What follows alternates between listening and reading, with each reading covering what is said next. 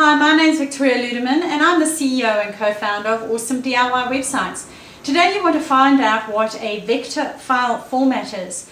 Now, a vector file format is typically something that somebody has drawn for you in a drawing package like Freehand or Illustrator. And it is a lovely clean line that you will see on the edge of an actual drawing when you get a vector file format in.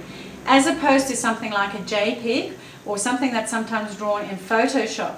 Each of your drawings, or the way that it actually gets saved, has a very jagged edge because your images are actually made up of tiny little squares in Photoshop or as a JPEG format. Whereas in EPS, you'll get that nice clean fine line.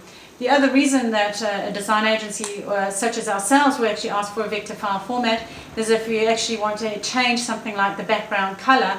It's very useful if we actually have the working file so that we can actually do that with ease. Otherwise, it can be very hard work to try and drop the background and change the color again because of those jagged edges, and it just doesn't look very nice when you've actually uploaded it. So when somebody asks you for a vector file format, you now know what they're talking about. We hope that you found this useful. If you want any further information that is going to help you get your business off the ground, handy little technical tips like this, please feel free to come and join us at awesomediywebsites.com and also on our blog, where we have a lot of support groups for anybody who works from home or also small businesses. Have an awesome day.